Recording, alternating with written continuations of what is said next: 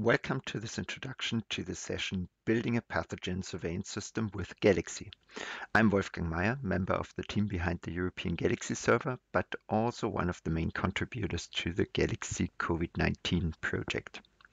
When you watch this video, then hopefully you've seen a lot of the Galaxy training material around sequencing data analysis already, and you will know that, or you should have learned that Galaxy is a really nice analysis platform also for analyzing pathogen sequencing data.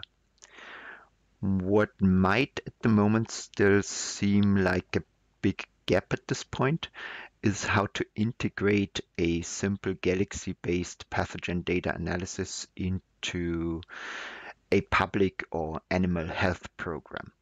So take as an example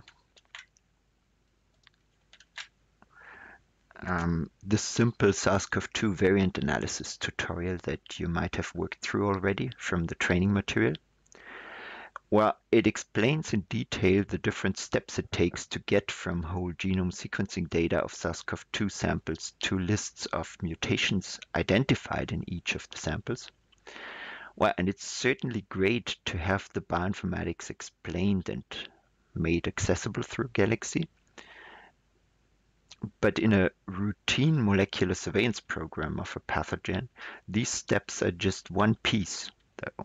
Personally, I would say a rather important piece of a much bigger task.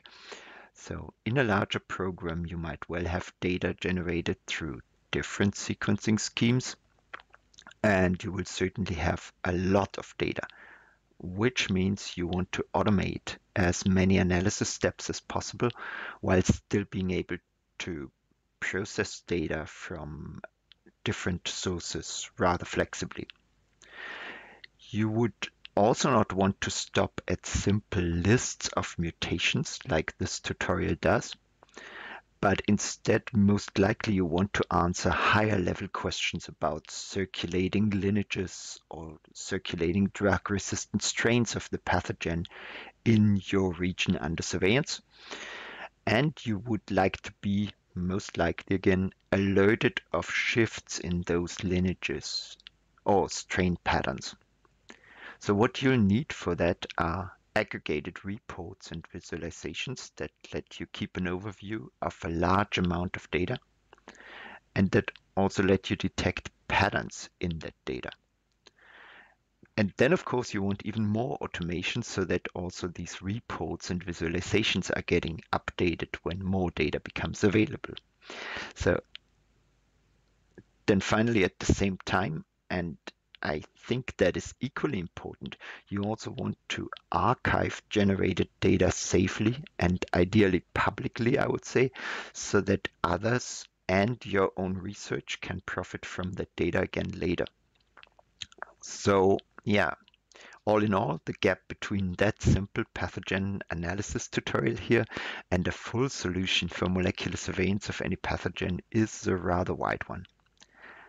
Luckily, though, national players and also supranational organizations like, for example, the EU and also the International Atomic Energy Agency through their joint center with the Food and Agriculture Organization, just as examples, have recognized this issue too, and they have initiated programs to improve things. So within the Galaxy project, we are currently working together with the EU-funded By COVID project,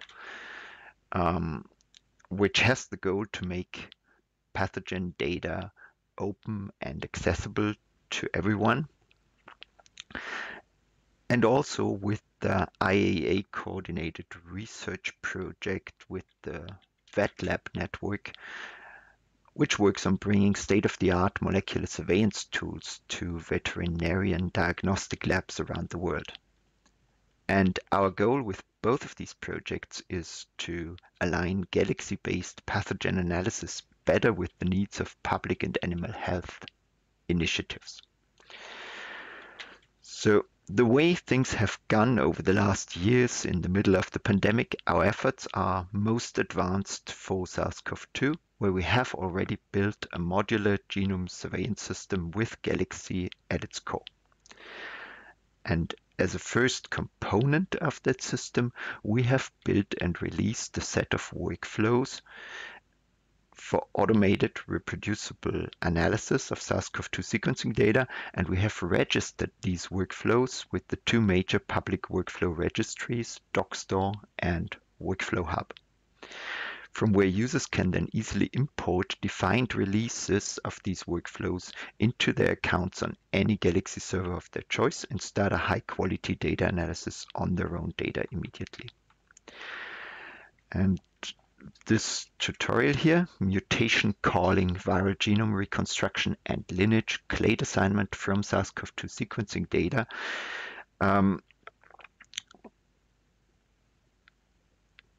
explains this kind of import of workflows into Galaxy and also how to use and combine the workflows.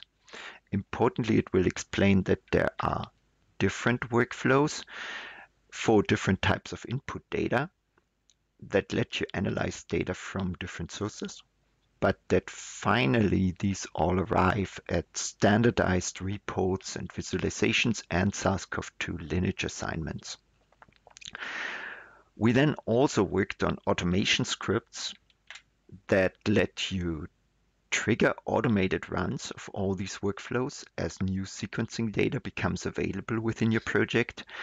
The technical basis of this is explained in a dedicated tutorial, but we have also put together a demo of how to use this automation system on example data. And the whole SARS-CoV-2 surveillance system we've created is also presented as a showcase on the By COVID Infectious Diseases Toolkit web pages. And you are very encouraged, of course, to also visit that showcase page, which provides a very structured overview of the system, along with many additional links to different components and resources we have used for that. So the clear goal for the coming years is to keep on extending and improving this kind of surveillance system, and to also provide comparable support and solutions for pathogen other than SARS-CoV-2 from within Galaxy. Then finally, regarding data archiving, I've alluded to before, you should know by now that it is not particularly difficult with Galaxy to produce consensus genomes of viral and also bacterial samples from high-throughput sequencing data. And for many pathogens, there are domain-specific databases to submit these consensus sequences to. So, as for example, GIS8 for influenza and COVID sequencing data. But it is important to realize that a consensus genome of any pathogen sample only captures a tiny fraction of the information present in the original raw sequencing data. And so we strongly urge everybody to submit also their original raw sequencing data to truly open databases like the European Nucleotide Archive, the ENA, or NCBI's sequenced Read Archive SRA. This will not only allow other initiatives to benefit from your efforts, but it will also make sure you yourself can still access the data later when you might need to reanalyze it, be it in light of new insights into a pandemic or epidemic, or new developments on the bioinformatics side. So for this aspect of data management, we've prepared a demo on how to upload data directly from within Galaxy to the European Nucleotide Archive, and also a tutorial on hosting your raw sequencing data before submission to such databases. So you see, there is a lot of material to be discovered by you, and I don't want to keep on talking and prevent you from accessing it right now. So with that, I'm at the end of this brief introduction. I hope it clarified a few things, and I wish you fun with and insights from all this material available. Good luck and bye-bye.